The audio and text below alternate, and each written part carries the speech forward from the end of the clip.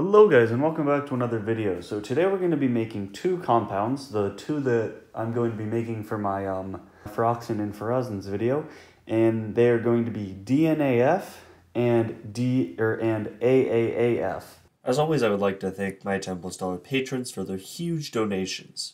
Okay, so let's hop right into the video. So for the first compound I'm going to be trying to make today is going to be the AAAF. This stands for 3-amino-3-azido-4,4-azoxyfurazone.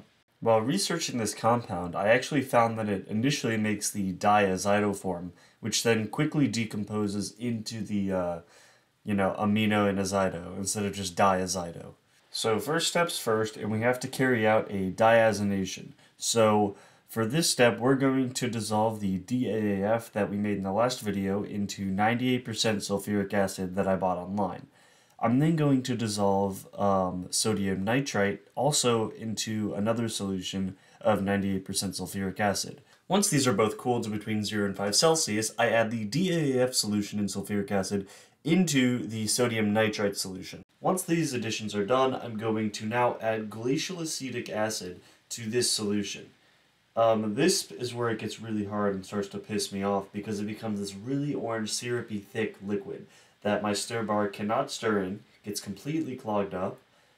These Chinese stir bars just don't work very well at all, and this is where I started to get impatient. Along with the glacial acetic acid making this solution very hard to work with due to it making it syrupy and thick, it also generated a ton of heat when it was added, and obviously the heat can't be stirred away because stir-pot doesn't work. Once I finally finished adding everything and got past probably the shittiest step I've done in a long time, I was ready to add the sodium azide. Yes, you heard me right. I'm adding sodium azide to a very concentrated solution of sulfuric and acetic acid. Any sane chemist will tell you that adding sodium azide to acidic solutions is a bad idea, and I completely agree with this, so this is when I move my garage chemistry to outside patio table chemistry. So now I just dissolve the sodium azide into water, put it in the separatory funnel, and I'm ready to add it. The additions obviously produce a lot of gas. I hope this isn't just hydrozoic acid, I hope it's actually some other gases that are being formed. So, yeah. Also, the solution colors to a very bright yellow, which is exactly what we should see. Only problem is I got less than a 1% yield because I got very impatient and decided that temperature control wasn't worth my time because I was still pissed off from before how it wasn't stirring. Well, yeah, turns out that letting it heat up too much killed all my product. Looking on the bright side, at least I got some yield versus absolutely nothing. So I just do a burn test with this because literally there's just no point of keeping it. One good indication that this is my product is the red flame that it produces when burned. You can see that it's more red than orange/yellow, so I mean that at least shows that I got the AAAF, even if it was extremely low yield. Okay, so now let's go on to the second compound that actually did work. So for this, we're going to do kind of the same setup. We need to dissolve our DAAF into sulfuric acid again, so that's another long process. But this time, we're going to set up a solution that consists of hydrogen peroxide, sulfuric acid, and ammonium persulfate. This solution, especially when heated, is very good at oxidizing things, and that is exactly what we're going to do. So we're essentially oxidizing the diamino for DAAF into dinitro, literally removing the hydrogens and putting in oxygens to make the nitros. This process is relatively straightforward, however, it takes forever. It is an 8-hour-long synthesis. However, I found that after around 6 hours, it really doesn't impact yield.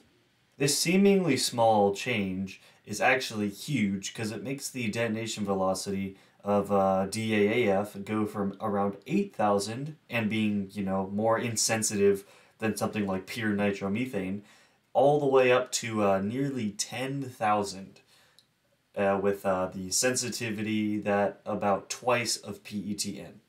Once all the DAAF is dissolved into the sulfuric acid, we slowly add it to the ammonium persulfate /H2O2 mixture, and as you can see, it forms a very, very fine orange precipitate. It looks yellow at first, but it's okay, it becomes orange at the end. This requires careful temperature control because we don't want premature oxidation. Once we have added thing, we have this nice orange fine precipitate, and now we get to heat it up to 40 degrees Celsius.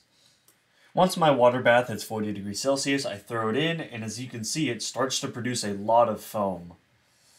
At the beginning, this foam is orange, and the solution is still really, filled with that orange precipitate. However, as we go on, this foam color becomes to be a very bright yellow, and that is exactly what we're looking for, because that is our product. This is what it looks like after 7 hours, and I'm not going to wait the full 8 hours because it actually looked like this at 6 hours as well. If anything, I feel like I'm losing yield, so I'm going to pull it off a little early. Now I just pour it off and filter it in my Buchner funnel, and I get this beautiful yellow powder. Now I could stop here, but the paper says that I need to recrystallize it in DCM. So I dissolve it up in DCM, but at this point it was like 11 o'clock at night and I was getting tired, so I decided I would just leave it in the DCM and, deal with it tomorrow. At this point, I'm in the home stretch. I'm getting excited and I'm ready to actually finish up this project. So I just evaporate the DCM, I desiccate it, and I have my final product. At this point, there's only one way I know how to actually test this product, so let's do it.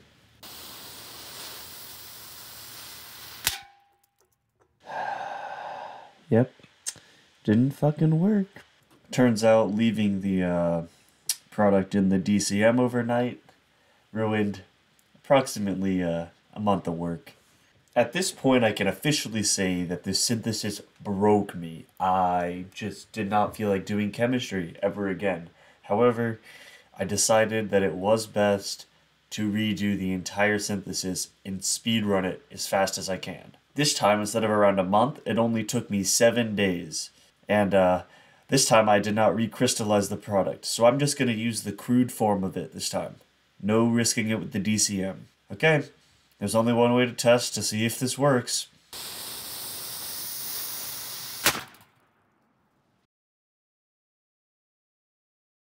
Thank you everybody so much for watching. See you in a month.